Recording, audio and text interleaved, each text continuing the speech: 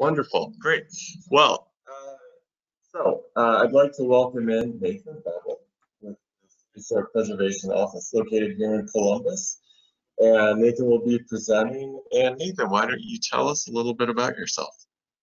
Alrighty, I'm Nathan Bevil with the State Historic Preservation Office, Community Planning and Preservation Manager, which basically means I work a lot with local communities, including some main streets, doing local commission work, and helping people help protect their local historic districts and their communities. As a part of that work, I also do work on historic rehabilitation tax credits. I am going to give everyone a quick warning related to sounds.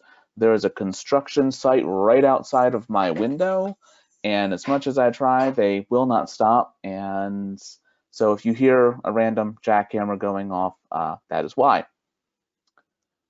So what we're here to talk about today are the Secretary of Interior standards for rehabilitation. What I'm going to get into is what are the standards? Based on that, what are the treatments for historic properties in general? Because the Park Service has more than just standards for rehabilitation. Getting into what the actual standards for rehabilitation are. If you've seen a presentation by me previously, you've probably heard me talk about them, and I've given a little bit of information about the standards, but I'm going to do obviously a little bit of a deeper dive. And then finally, we're going to get into actually applying the Secretary of Interior standards. Some of that will be related to tax credit projects, but also hopefully applicable material to if you're doing local design review or even working with your own house. And then finally, we get into the Q&A.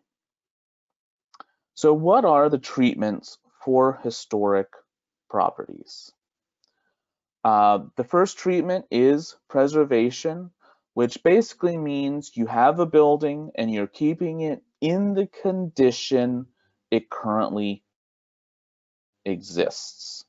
I know we all like to throw around the word preservation and everything, but when it comes to the National Park Service and a specific treatment, this is what they mean. The example here is actually the bank, Sullivan Bank down in Sydney. It's essentially, for most intents and purposes, been frozen in time. They've made a few security upgrades, but everything down to the water fountain inside is as it was designed and was built. Restoration is when you have a property that may have been altered over time, but is being taken back to a very specific period of time. Typically, preservation and restoration are going to be museum level work. Restoration, it may go as far as removing electricity and plumbing from a building, or it may just be upgrading it and bringing back historic designs and features and elements. So wallpapers and trim and paint colors, getting back some of those historic features and finishes, but they need to be accurate and they have to be what has been well documented for that property. Reconstruction is one of the most extreme examples. This is actually when there is appropriate documentation of a building and then you're able to go in and completely reconstruct based on that documentation. The example I have here is the old State House, the version that was done in Chillicothe, which was rebuilt for the newspaper. However, the more potential famous example is the Governor's Mansion and Old Capitol in Williamsburg, which were based on some copper plates found at Oxford. But those were reconstructions. Those buildings had been demolished and they actually went back and completely rebuilt them. And again, this is typically a little bit more of a museum treatment of the property. Finally, we get to what most of us are thinking about when we start talking about the standards or when we start talking about what we're doing with a project, and that's rehabilitation.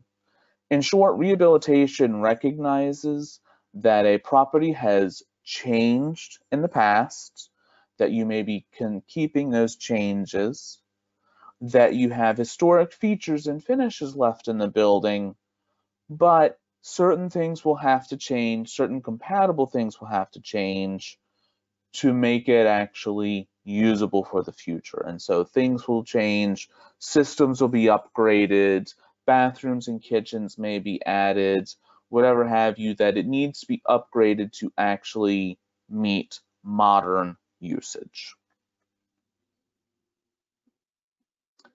When we look at the standards, again, we throw the term around a lot, but there are a lot of uses, some of which you know about, some of which you may not have usually dealt with. Local design review is going to be one of the primary uses of the standards. If you're a certified local government, you are required to follow the standards for making your design review decisions. But it's also, even if you're not a CLG and you have a local design review, chances are you're following either the full standards or at least sections of the standards in doing your local review. If you have a federally funded project, so if you have, for example, a grant or some other funding source, usually you will be required to follow the standards. Sometimes people will actually use the standards to maintain their own property. They're not under an obligation, they just want to try and do something that is quote unquote correct. And so people will on occasion use the standards for that purpose, that they're actually just doing their own work and doing their own maintenance issues. And then finally, the one that most people know the best, which is going to be historic rehabilitation tax credits. Inside, outside, the entire thing, the standards will be used to evaluate that entire property. And for that case, the standards are codified to provide them with a little bit of extra heft. So what are the actual standards?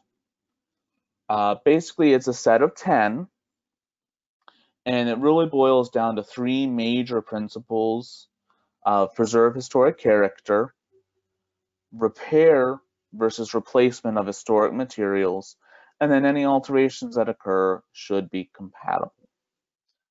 They do apply to all kinds of buildings, whether you have a small house that's being rehabilitated, part of a housing project, or if you have a church that's being turned into a brewery or a rock climbing wall or whatever, it does apply to any of those kinds of buildings. And the point, particularly when you're looking at this from the tax credit perspective, this is looking at both interiors and exteriors of the building, which is a difference from local design review, which for most of the commissions that I work with here in Ohio, there's only 1 or 2 that do anything interior, but it does technically apply to both.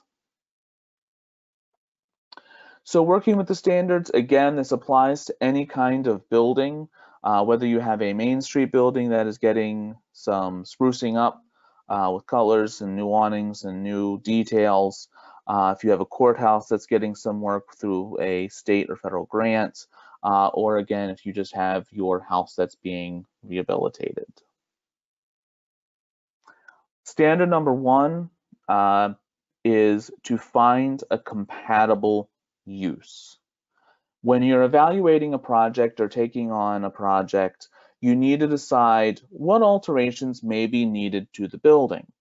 Again, we're figuring you're going to be doing kitchens and bathrooms, especially if it's an apartment building. But if you're going a lot further than that, it's important to take note of what is actually going into those alterations. Is this something that's going to require very large, significant alterations? And if those alterations may result in the character of the building being lost. So for example, in these cases, the warehouse was turned into apartments, the upper building was turned into office buildings. It's an old jailer's residence and sheriff's office.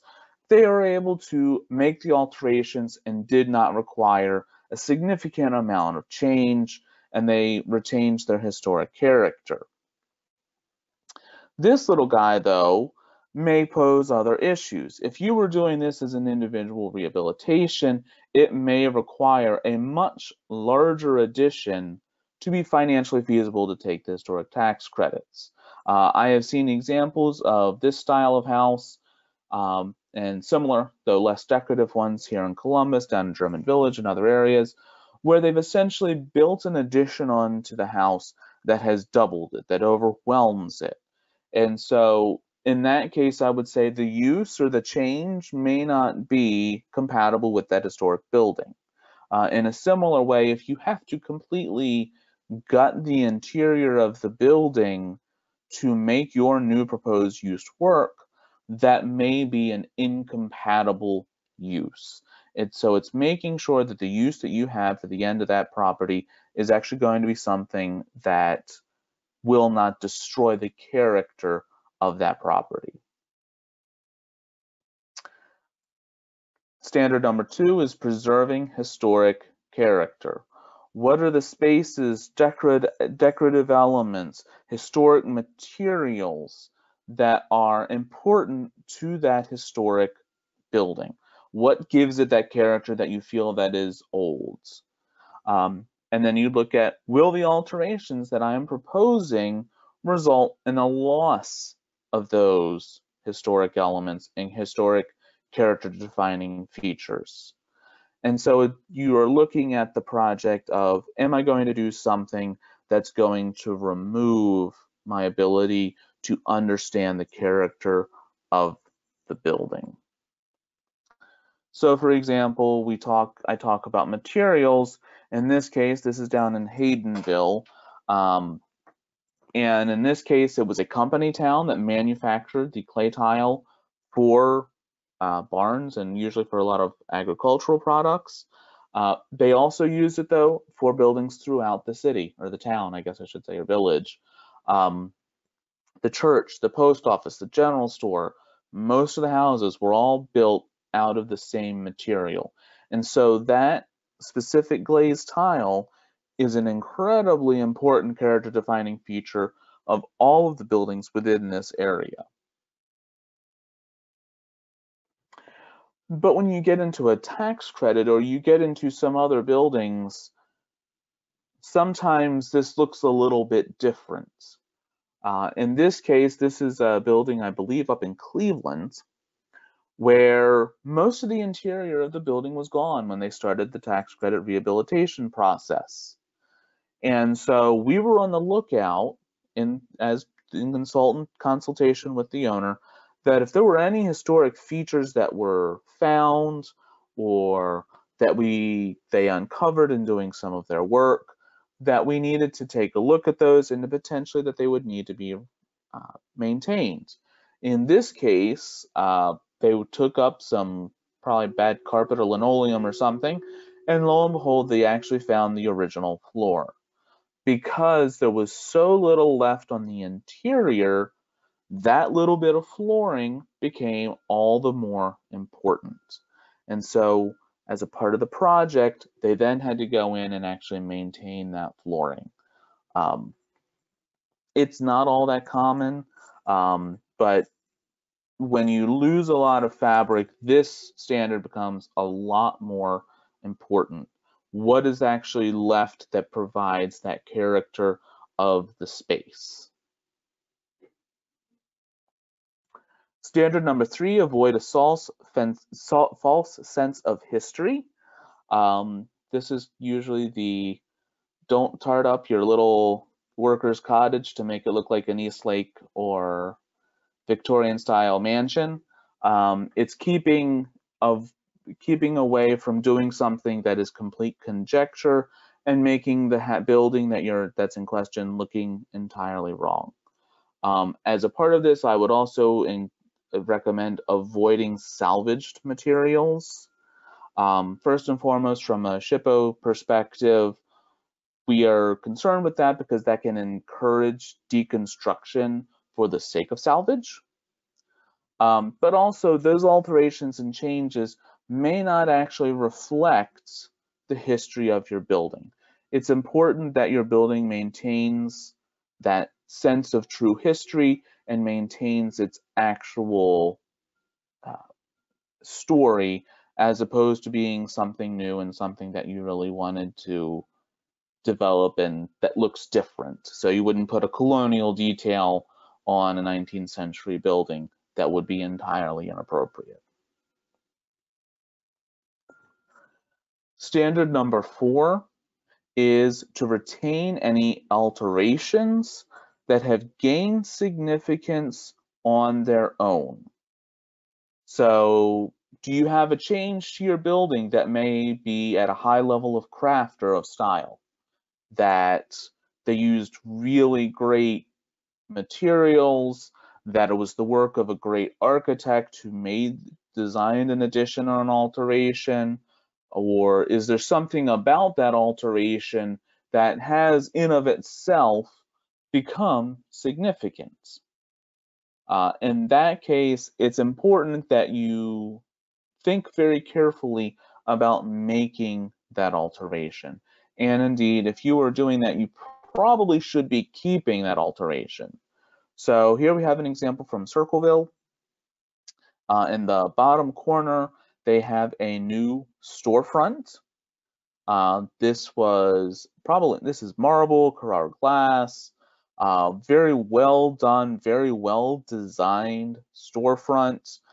Clearly, they did not spare any expense in making their renovations or alterations to this storefront. Admittedly, if we were looking at this from a General Historic Preservation Commission perspective, it probably wouldn't be allowed. It's a significant alteration, involves painting the brick, and it's taking out what would have been an original, much more simple storefront based on what was left and the historic character of the building. However, that addition tells a very significant story about the business that was there, and it's a high level of craftsmanship for that individual storefront. So if this were coming in, for example, for design review, or if this company was deciding to go look into a tax credit, we would urge them under the standards to actually maintain at least that storefront. They may be able to change out the orange paint, but in general, we are looking that they would want to stave that original historic storefront. Also considering that it is now 2020, that was no doubt designed and built at a period that would be within the period of significance of that historic district. So if you're looking at an entire district of places, it's going to have a period of significance. It's important to consider what is that time frame if that new addition is going to help tell that story, as opposed to the wooden storefront beside it.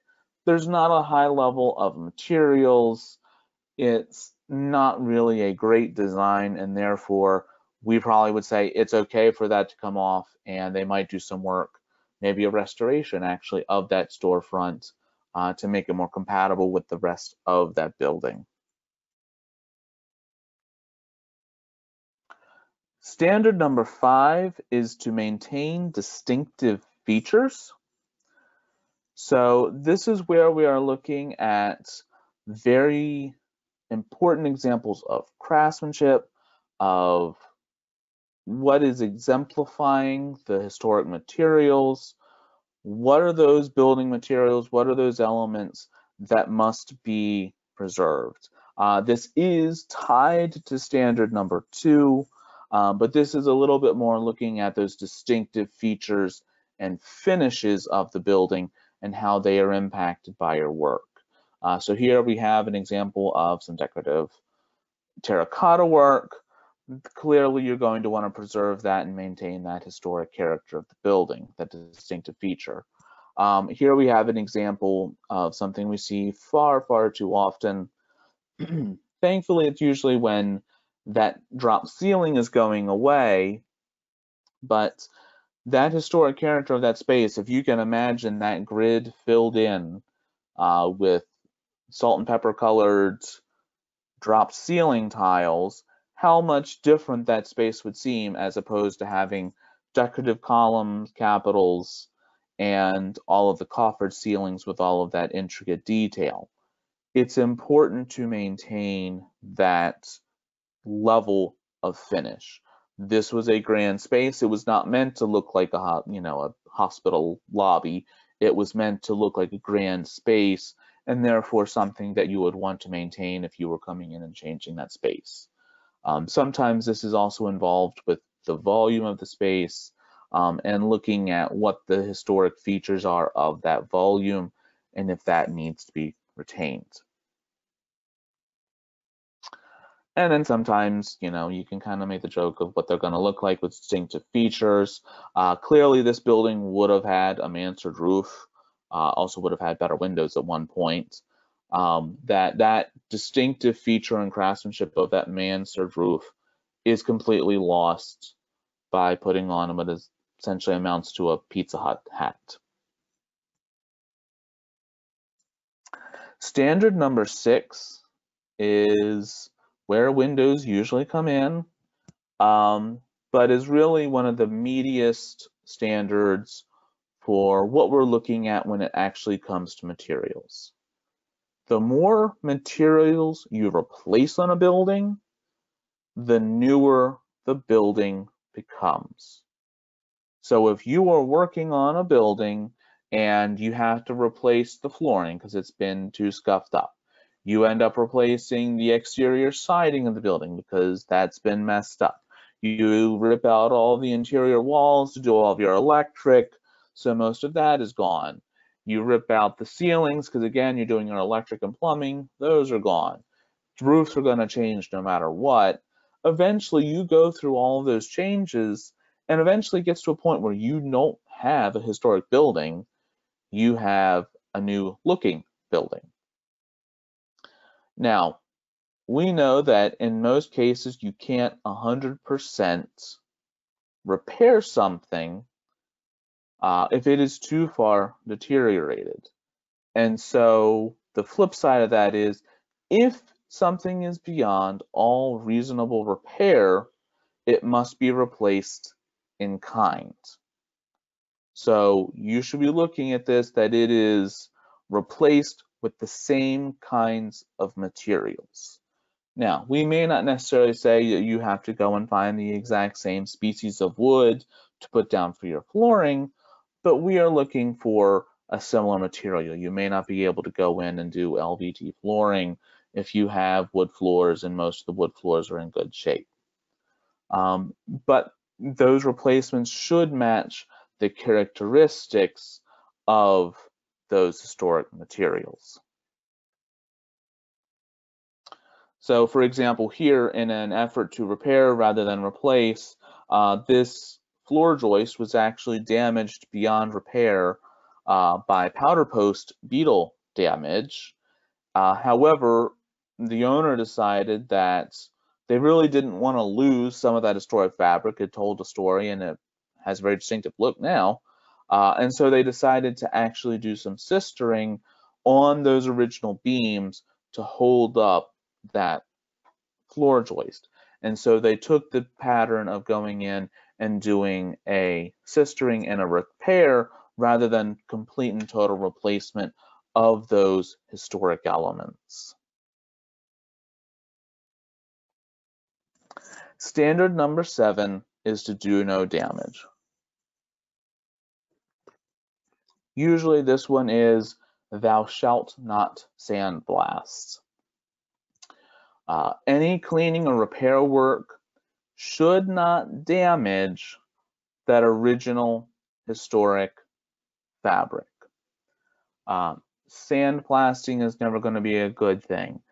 Walnut shell blasting is never going to be a good thing. It's going to abrade the surface of that building. It's also important that if you are using any kind of chemicals, any kinds of sealants, any of these other materials, that you do test patches and let them weather. Because while something might look great for, you apply it now when it's springtime, might be a little bit wet, but it's going to be fairly warm. However, you apply that chemical right now, then come winter, we get our first couple freeze thaws, and you realize that it has done irreparable damage to that stone or that brickwork. So for example, you might get this, where sealant was used on parts of this column, the sealant soaked in to a small amount, and then once they were able to go, once the freeze-thaw cycle set in, it actually spalled parts of the column off, which then helped with the deterioration because it's sandstone, so it had a lot more wear and tear and washing away because sandstone is naturally a small, soft stone. And so now they're going in and they're having to try and find new patches that can fit into those spaces and cavities and repair the building. It's never going to look like it did with the great graining.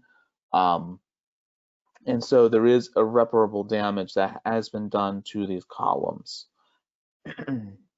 Eventually, they may actually have to end up being replaced if too much of that historic material ends up washing away. And then the usual example of what to avoid when you're looking at brickwork. This is why we'd say to never actually sandblast your brick.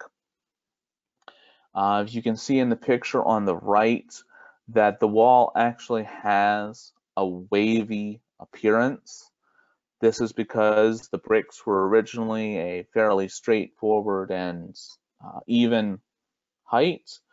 With the sandblasting, it threw off all of that protective material, and then essentially they have now weathered at different rates because the bricks are fired at different heats and therefore have a tendency to wear at different rates because they're harder and softer depending upon where they were in the kiln as they were being fired. On the left is a little bit of a more close-up view where they added a little bit of insult to injury by putting in a bunch of Portland cement to hold things together, which is also leading to spalling. But that bad mortar is also where that comes in for doing no damage, that you don't want to put in an incorrect mortar, something that's going to be too hard for that brick. You want to make sure you use something that's going to allow it to breathe, to wick away moisture, and then to give way if it needs to preserve that original brick material. Standard number 8 is one that most people probably think, oh, that'll never apply to my project, and that's to protect archaeological resources. You say that, but then I know of a specific project that they were digging an elevator shaft and in fact encountered burials. There is always a chance you're going to encounter an archaeological site. Ohio has been settled for a very long time, not just by those of European descent, and all of those people have left behind remains, left behind objects. There is a lot there that could be underground. And in an urban setting, it's especially true that there are lots of cisterns and other caches of artifacts that are, as of yet, uncovered. In this case, this image is actually from New Orleans. I had one or two foreign examples in here. They had a building collapse, and they actually, before they were able to rebuild, had an archaeological class come in to do a dig to find out what was underneath of what was the building that was built on before. And then also, if you are encounter those issues, it's making sure that you do take appropriate mitigation issues. Digging everything up and putting it in a pile and then calling someone later is never the appropriate thing to do. You really do need to contact with a professional archaeologist to work with anything that's related to archaeology. Standard number 9 is New work cannot damage or destroy historic fabric or character. So everything that you do must be contemporary and compatible. So any additions clearly have to be new. You can't do an addition that looks exactly like it does on the historic building. And any new addition must also be compatible with that building. So if you're doing a tax credit or using this in a historic district, you're probably not going to go get the latest architect designed building that can make that fill in. You're going to have to find and have something designed that's going to be toned down a little bit, that's going to be more contemporary, but it's still going to be compatible with that historic district. This is where it's important to think about what that historic character is. It's also important that any addition avoids a false sense of history. Again, was that addition originally built? Is it designed by a specific architect? And making sure you don't give the impression that this building used to be twice the size as it was with this new addition because it looks exactly like the historic. Same time, any new addition cannot overwhelm the historic building. You can't have an addition that's put on there that will completely obliterate the historic character and design of that original building. You can't build a gigantic, again, 5-story tower next to a 3-story Main Street building. So sometimes this is you want to incorporate the building beside you, so you give your building a little skirt, completely corralling it in, doing something that's entirely incompatible with the original design of this building. Ironically, though, this is potentially getting close to that 50-year mark, and in some cases, depending upon the commission, may be considered eligible in of itself. But largely, we are looking at this would be an incompatible addition.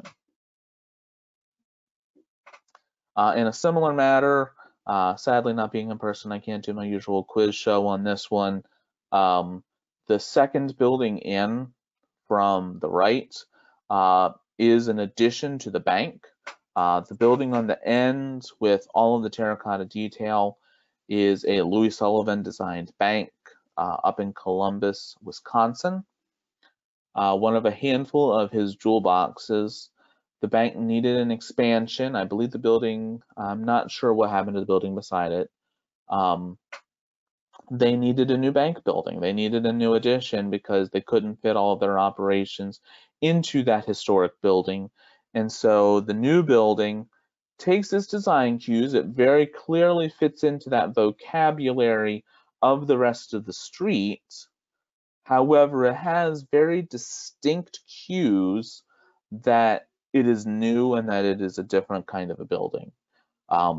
They never would have had just a simple metal I-beam as basically the transom for the windows over the storefront. The windows are much more simple than everything else that's most of the other windows in the entire row.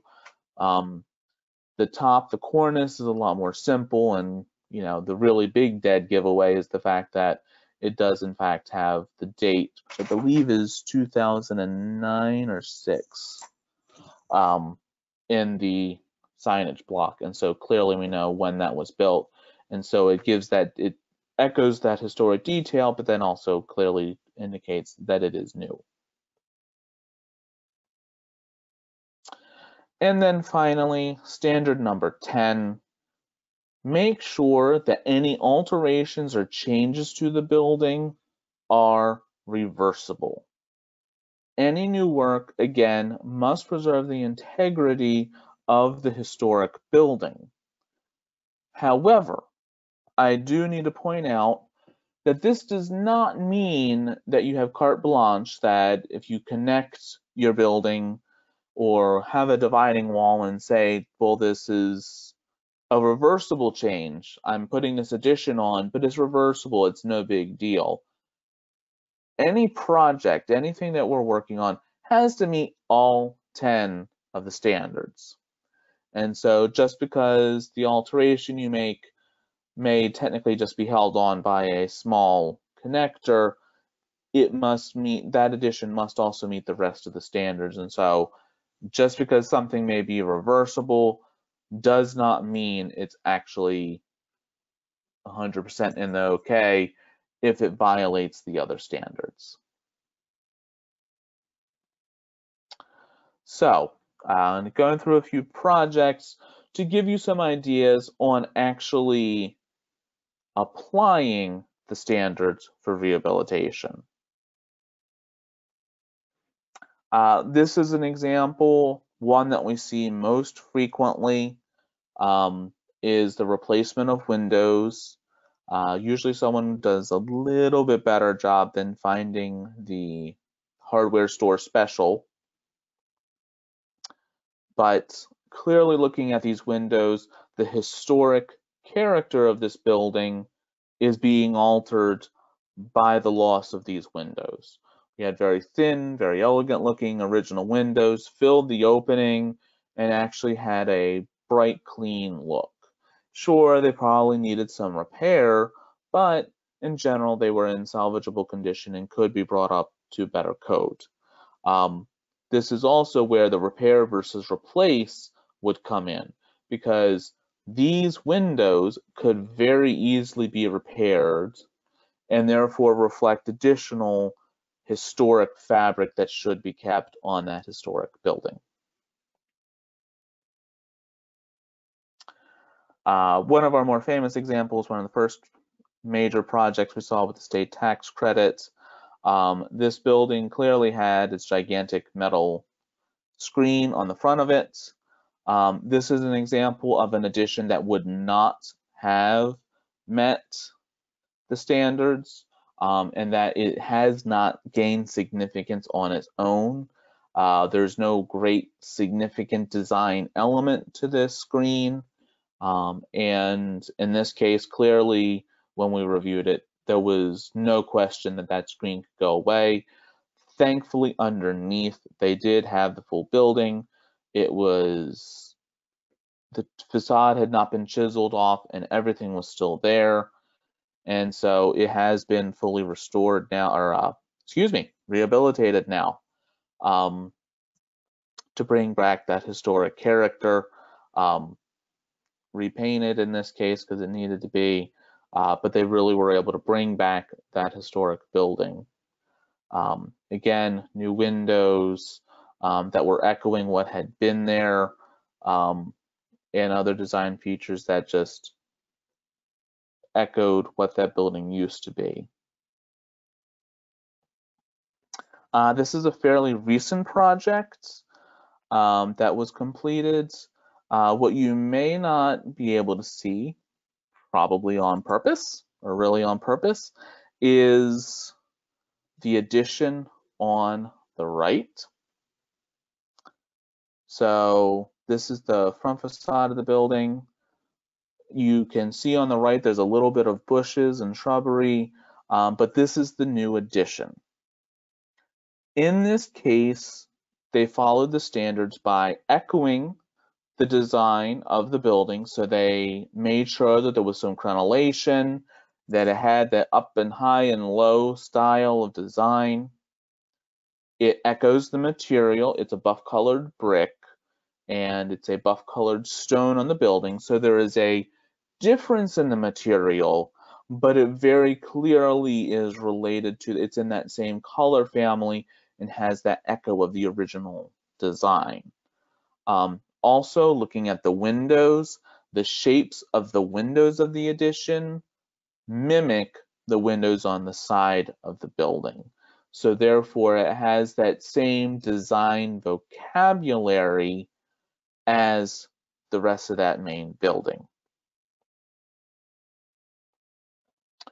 On the inside, this is an important alteration in that they kept this large open space.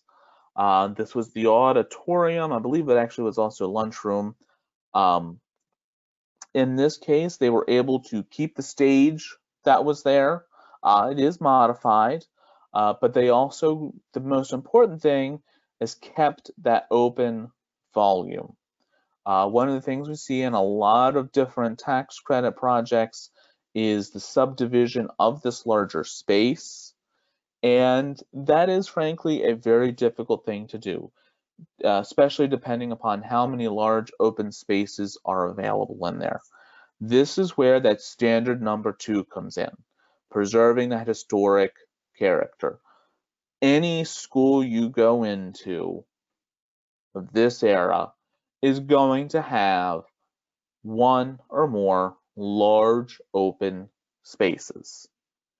It is therefore important that some of those spaces are kept.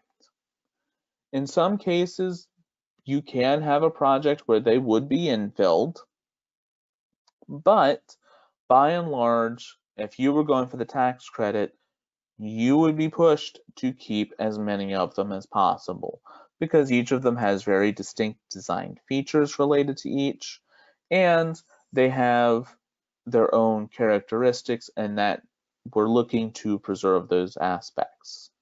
Another feature I would like to point out on this is how we sometimes try to deal with different code-related issues.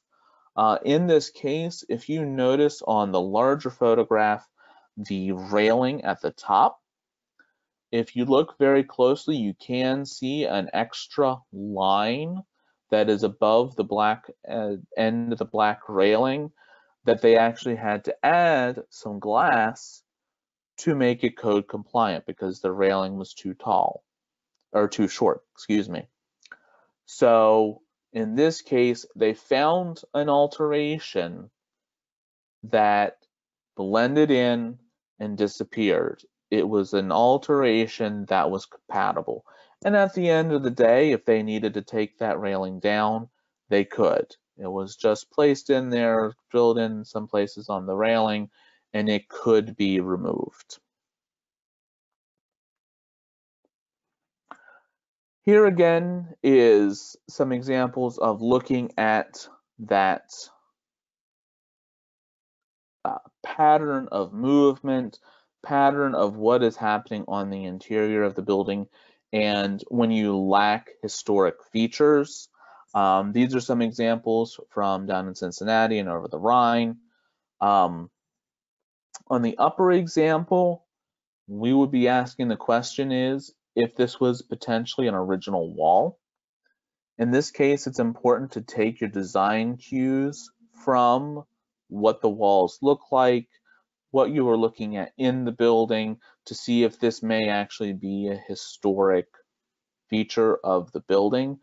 There's not a whole lot left. There weren't a lot of decorative features. There wasn't a lot of great historic fabric left. However, looking at that baseboard, this probably was an original wall. So some aspect of that wall should be kept. If not the whole wall itself, you would probably be looking at the location of it. On the lower photo, this is really where you would look at the location. Clearly, most of these walls were new. Looking at those 2x4s, they were clearly of a newer vintage. That's not 19th century construction. However, if you notice in the floor, there is that threshold. It would be important if you were doing, for example, a tax credit, that you would be examining if that is potentially an original threshold. If that was an original wall and there is so little historic fabric left in this building, then that location becomes more important. We would be looking at that division to say, this is something we should probably be keeping. And so if you were changing the layout of this room, we would be looking at where that wall is and recommending that you would be keeping that wall where it was, that there is something there that indicates that historically this is where that division was. In this case, again, this would apply to both the tax credit and to local design review. We're dealing with a lot of new materials when it comes to looking at modern buildings. And there are a lot of design features that fit some of that Main Street vocabulary, but are definitely new materials and a slightly different look. In this case, this office building has the spandrel glass above and below the windows. No storefronts from the 19th century ever would have had something like that. In this case, we would be looking at what alterations are proposed or were proposed and making sure that those glass elements are being retained. And then you would have to be matching those more closely, which quite frankly can sometimes be a little bit difficult based on manufacturing and what is currently available. But in this case, for this building, that glass is a very important design feature. The fabric and the material is really important for looking at this overall character of the building.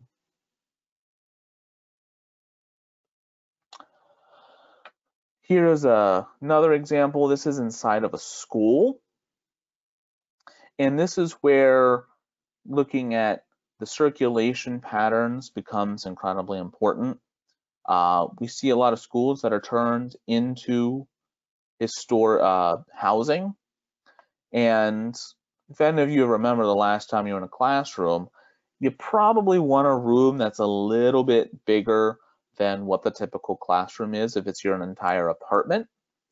And therefore, we usually have it in case where people want to double the size of the rooms, connect the rooms, and not use the doorways.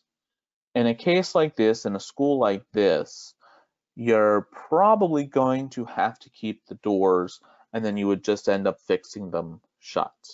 The pattern and the repetitiveness of the doorways in a hallway like this are what then becomes important, because this is the public space. We're looking at this public space, and we want to see how this space originally functioned.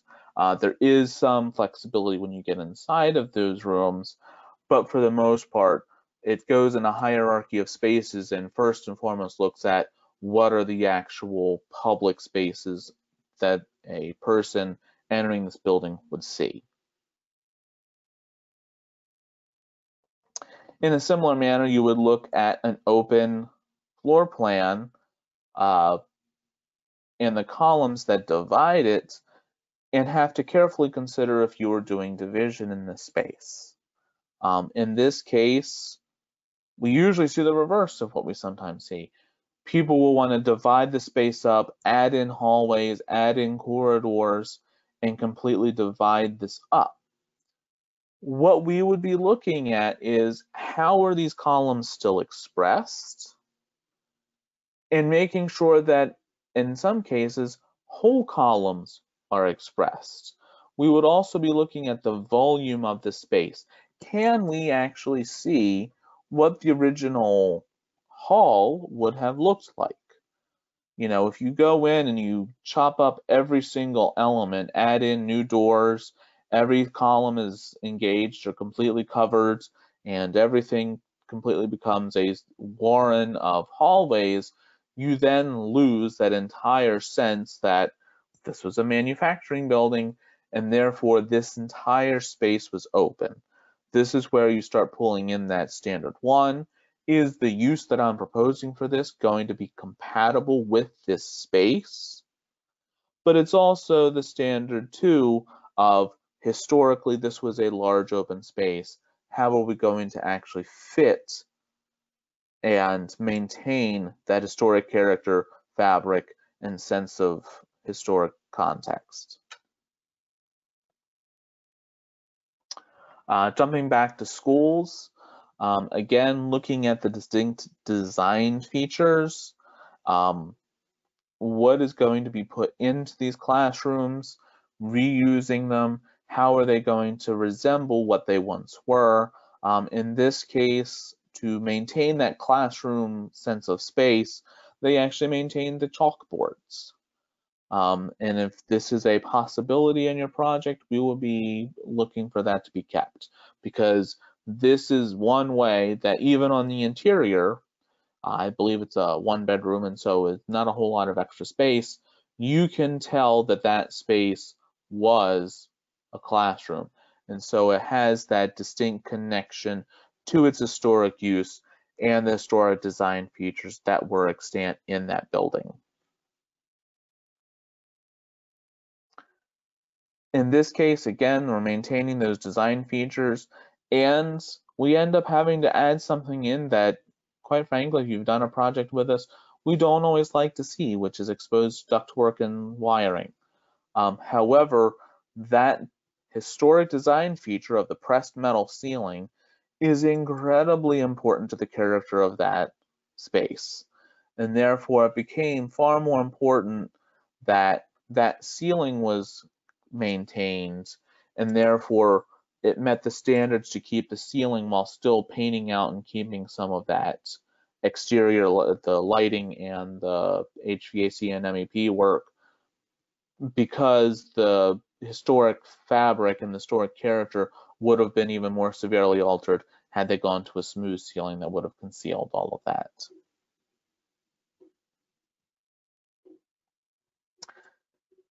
And then it's also important, again, in this repair and replace, but making sure that you have good design, that you are maintaining that space and maintaining that fabric, and that we do sometimes allow that things will change.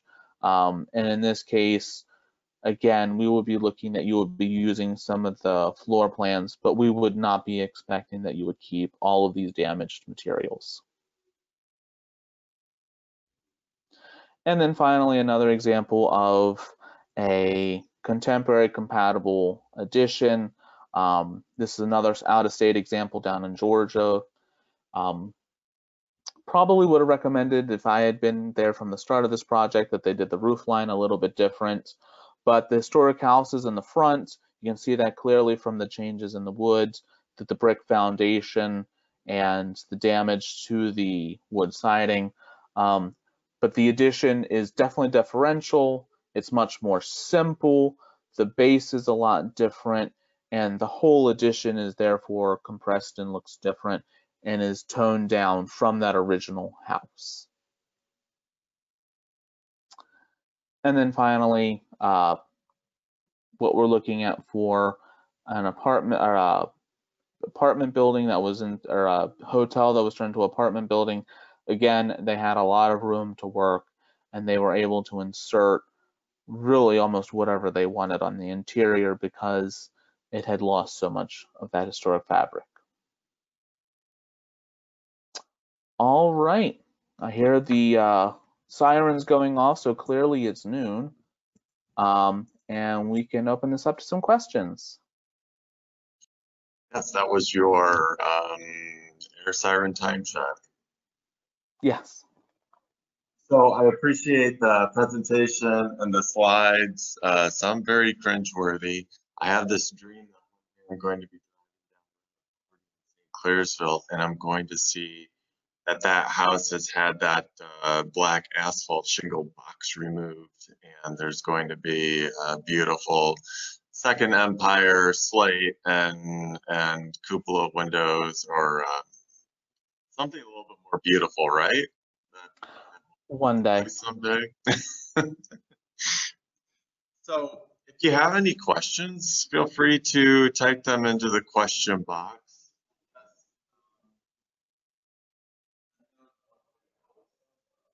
Windows.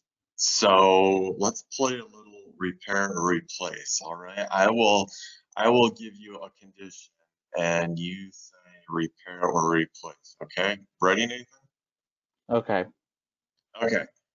The sash ropes are broken or missing. Can I replace my window? If it's actually, Frank, you keep fading out a little bit, but if it were just sash ropes and everything, no, you would have to keep the window.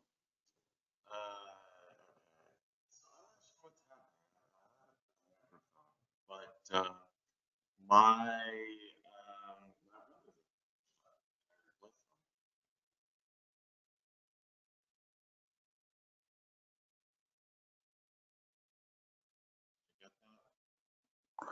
I can't hear you, Frank. Whoops. Huh. Let's my Windows image.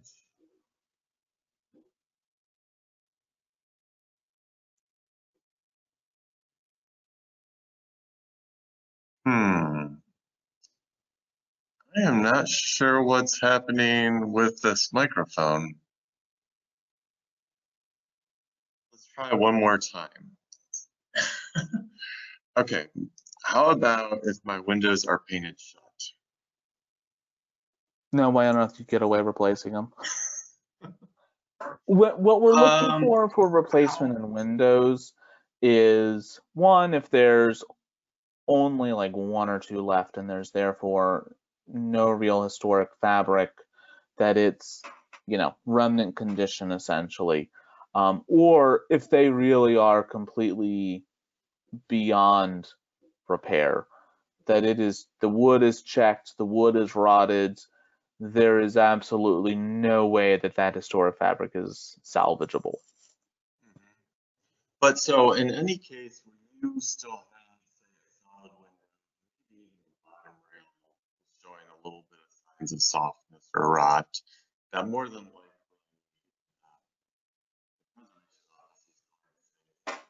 repair those.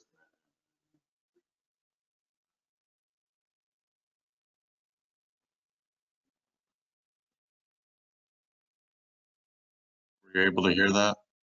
Nope, not all of it. I heard something about rot. Okay, well, I am not sure what's happening with the but it is not working. But I am open for questions if anyone wants to type them in. So we did have a question regarding the slides that we will have top of the presentation, which shows the slides and includes Nathan's voice that will be uploaded to our YouTube channel. Just go to YouTube and should be able to access the recording slides as it goes. Plus, we did have the slides and the handouts, which you can access now as we speak. I hope someone heard that.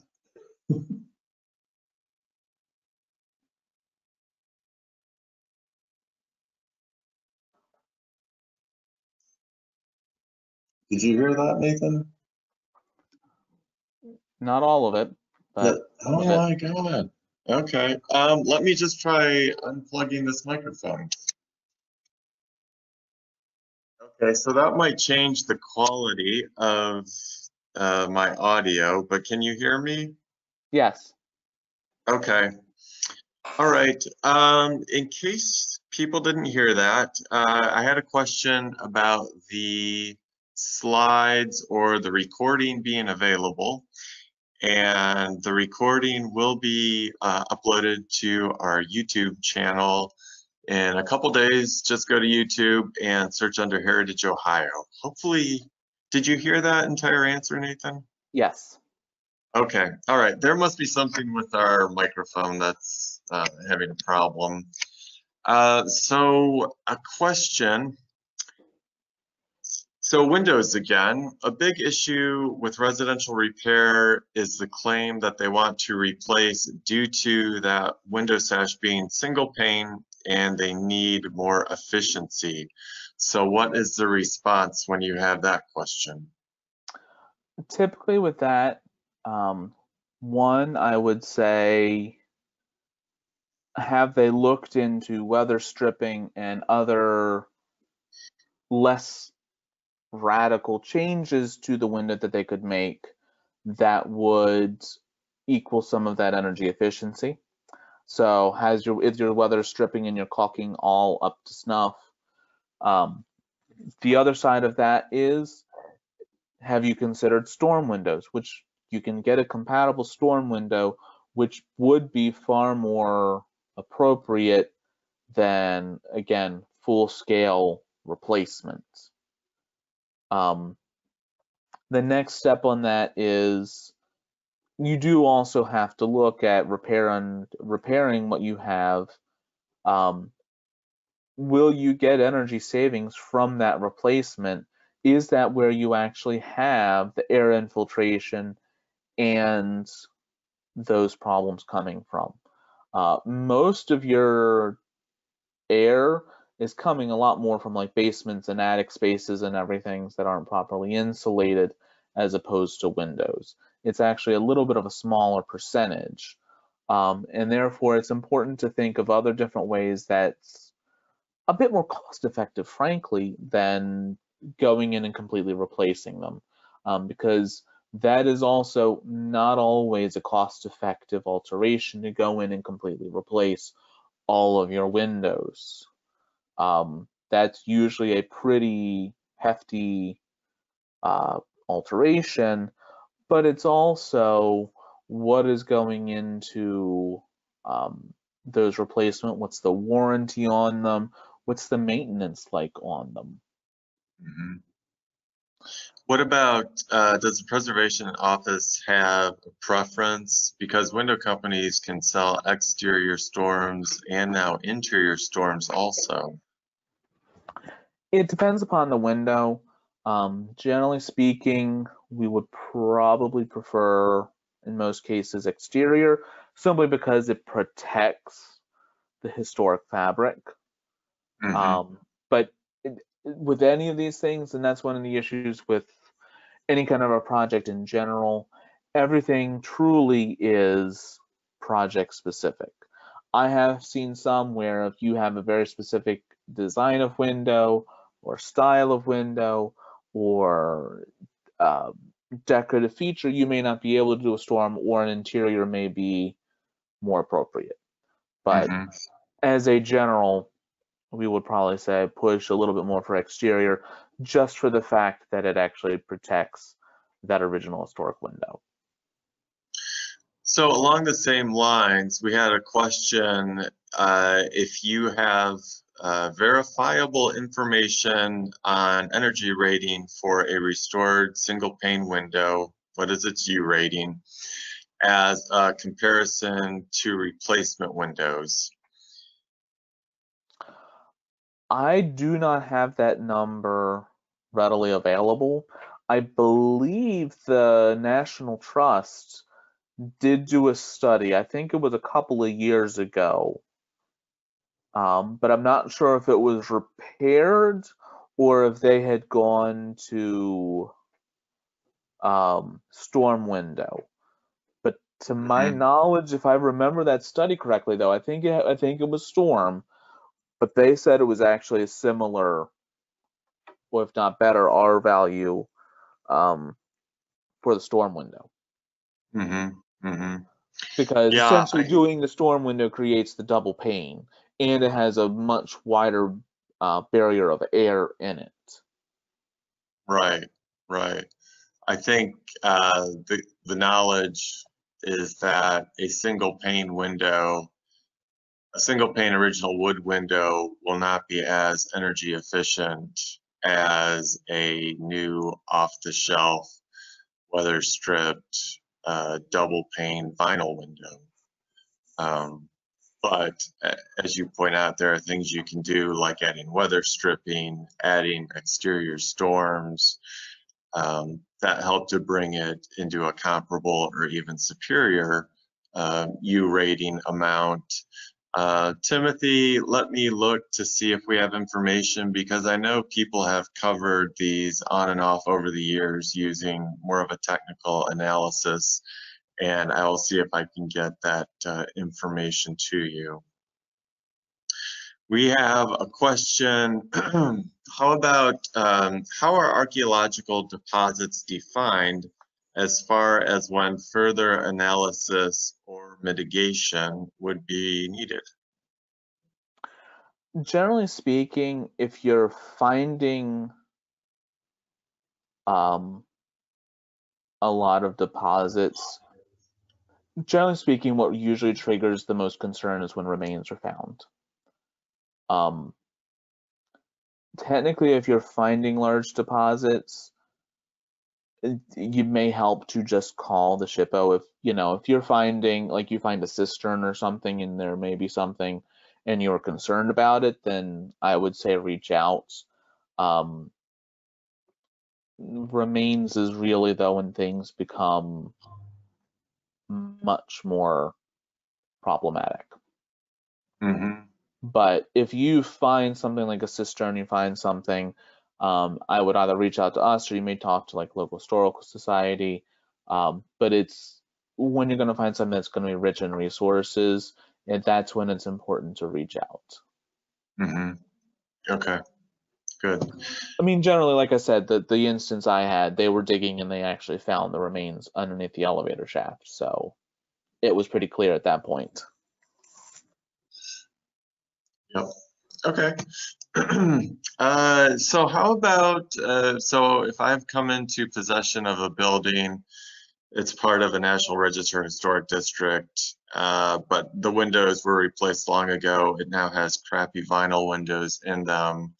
Can I get tax credit approval if I do a like for like and put in new vinyl windows to replace the nasty, crappy vinyl windows that I had? First of all, adding in all of the caveats that would be appropriate. If you're doing a tax credit, it's going to have to be an income producing property. Yep. So if you're taking something out, and we're looking at this, and this is again thinking about this through the lens of tax credit, but technically also design review. If you're taking something out, that's where you then start coming into the contemporary compatible and finding something that's going to be more appropriate for that building. Vinyl is still very iffy. I don't know of any just off over the counter stock vinyl that is readily available that you probably would be able to use. Mm-hmm. If you're getting a tax credit, they're going to push for something that will be a better match. And when we're looking at the better match, it doesn't have to be, excuse me, it does not have to match. There's nothing to match it to, but it has to be in a more appropriate window. And it would have to have details that are compatible with a historic window. So that might be that it's, I've seen recently some replacements where basically it looked like it was just a flat piece of glass with, looked like that magnet strip stuff they used to use pasted on it. We would Mm-hmm. need something that looks more like a realistic window, whether that's all for operational offsets, whether that's having three-dimensional muntins and interior muntins, whether that's spacer bars between those, whether that is, getting into miter joints and all of those other things that you need on the edges of the window, so in the shadow lines, so that it looks again like that appropriate historic window. Um, it's kind of once you go over that line, then that's when we would look at some of those elements that we do a window that's going to look more appropriate to that historic building. Okay, very good. But That, if you find a vinyl window though that can do that, then you could bring it up and we could try. mm-hmm. We Okay, take a look. all right. So, looking at that thou shalt not sandblast standard, you mentioned the sandblasting, water shells, ice beads. What about from a standpoint of pressure washing? Are there do's and don'ts as far as the force, the distance from the building, the orientation of the spray, upward or downward? What do you all look at when you get a proposal that says, either brick or wood siding? Yeah. We're going to start by pressure washing. Generally speaking, it has to be under, I believe it's 300 PS, 30. Oh, now you caught me out. I'm blanking on the number.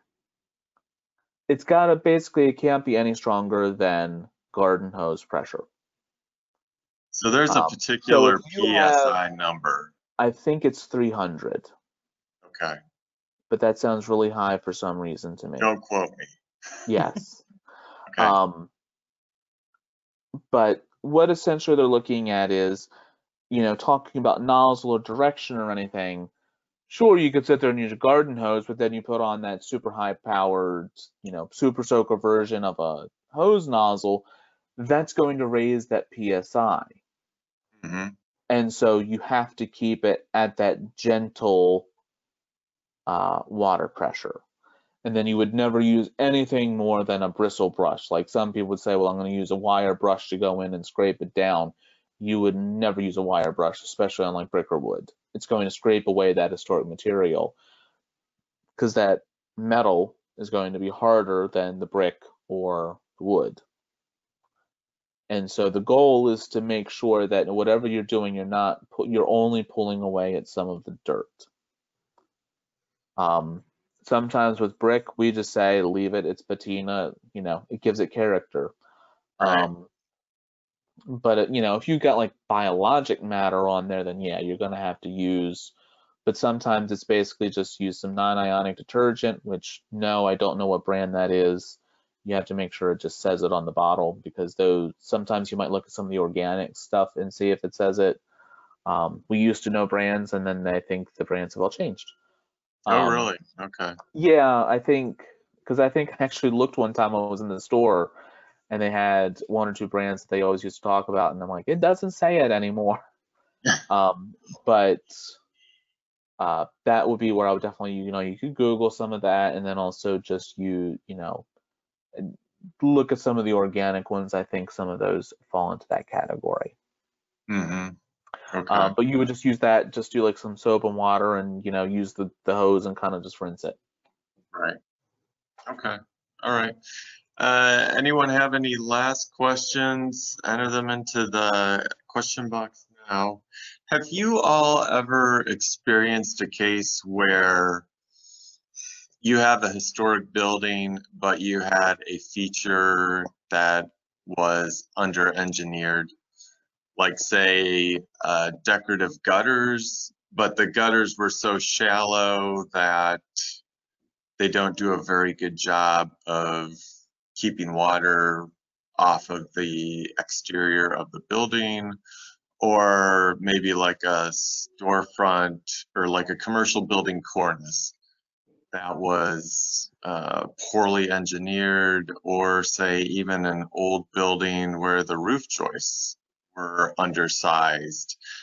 How do you deal with something that is a historic piece of the building, but maybe from today's engineering standpoints wouldn't pass code? Typically I have not seen any of those in projects that we have worked on. However, if I'm not mistaken, they actually had that issue with falling water. That through some aspect of design and Frank Lloyd Wright's design, I don't know if it was water infiltration or just the expanse of some of the cantilevers, they were running into very serious structural issues because the cantilevers were eventually starting to give way. And so they had to go in and do a very sensitive intervention that maintained, again, as much stored fabric as possible, but also to do some further strengthening. So I have seen it happen. Usually you can find an intervention that's going to have the least amount of negative impacts, but generally that's what you're going to be looking for, though, is what's going to do the least amount of damage to this historic building by doing this intervention. Mm-hmm. Okay. And it's making that careful. It may change the design, and so that's where you look at what is the historic character defining feature. Is there a way to, it may end up be some mimicking of that, depending upon what the specific problem is. Okay. All right. Did have a question from Suzanne. He writes, if I have to replace windows that are beyond repair, is it totally unacceptable to use like windows that are salvaged from a demolished house in the same town of the same era? Again, we typically shy away from the salvage. In that case, I would say that would depend, you know, you have to look at fit, whether they're going to be appropriate for the building. If you're just doing this as a general homeowner, not coming into it with any kind of a funding hook, a tax credit hook, or local design review, you would just have to see if they fit. The problem is sometimes with those kinds of windows, depending upon what era the building is, they were built for that building and therefore may not have appropriate dimensions that are going to work without doing a lot of modification. Mm-hmm. Okay, but But say if generally speaking, generally speaking, we're not, because it's on some level that false sense of history. Mm-hmm. But if it's right, okay. But if it's a good fit, you're doing it on your own, then, and it's not a tax credit project, then no one's going to tell you, no one's going to say no. Yeah, we're not coming around to every single house in the state and saying, "Did you do this? If so, you're bad." Mm-hmm. Mm-hmm. And you know what, Nathan, I've got to say that that's one of those, as a preservationist and the sustainability piece of it, and old growth wood as a non-renewable resource, I think about that, and Yep. if there was a way that, like in my own personal house, say, like if there's a, what do they call those deed books that used to come with the house that the owners passed down to one another? Like if you included a note about your house saying, oh, by the way, the Oh, windows in the upstairs bedroom, I got them from the house down the street as they were demoing it. To keep that that timeline in place. Um, it seems like that might be, from a personal standpoint, that might be an acceptable time to do something like using salvage. But anyways, yes, when it comes to the standards and tax credit projects, it's salvage is not typically an approved treatment. So at this point, I do not see any other questions. So Nathan, I'd like to thank you for joining us today and educating us on the standards and the good discussion on questions afterwards. I'd like to invite you all to check out our weekly e-blasts. They come out every Tuesday. They have information on our latest webinars that are coming up. I don't have information for our next one, but I believe we should have one coming up within a couple weeks. So stay tuned to our e-blasts, our website. Otherwise, I'll wish you all a good afternoon and try to stay dry in Ohio. We've gotten a lot of rain. I'll see you later. Bye. thank you.